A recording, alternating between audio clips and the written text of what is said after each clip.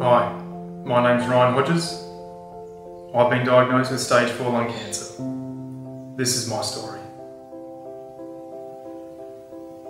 I remember when I heard the news, being so confused, frustrated, and almost angry. This wasn't supposed to happen to me. I was just 32 years old, fit and cycling every day. I haven't smoked a cigarette in my life. And yet, I was told I had a highly advanced stage of lung cancer with a negative prognosis. I kind of felt something wasn't right for a few months, but what I actually had never crossed my mind. The condition is so rare in someone like me, it wasn't initially detected. I was just shocked and devastated. Right from the start, I knew the odds were heavily stacked against me. But I did get support from my friends and family and from Cancer Council. It helped me through the realisation that while my form of cancer is rare, it results in the highest number of deaths, and what I had was inoperable, which really only left me with two options.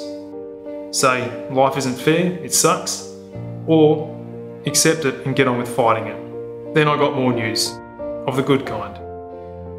My wife Helen and I found out we were expecting our first child. This gave us both the determination to fight it. Two things then happened. Thanks to groundbreaking research, I underwent a course of targeted therapy, just like the research Cancer Council invests in right here in South Australia. And it was about my only hope. The other thing? I used my love of cycling to build my strength and my resolve. I'd look at hills and I'd actually say the words, "You will get over this, you will get over this." All the time thinking about my illness. And it worked.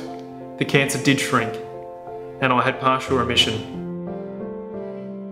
But then just when I thought I'd turned the corner and got over it, at least the worst of it, last year a slight growth was detected in my main tumour. This meant chemo.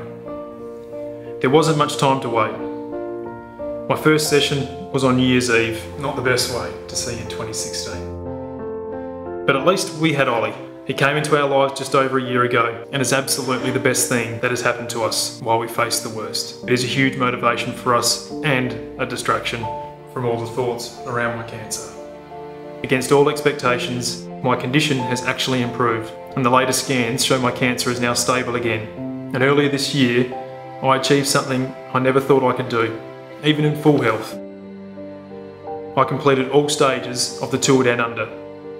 I did the tour to help raise money for cancer research, so my son might grow up without the fear of cancer. It was also my way of showing my gratitude for all the support we received, from our family, our friends, my workplace, and of course, from Cancer Council. So, to all of you, a huge thank you.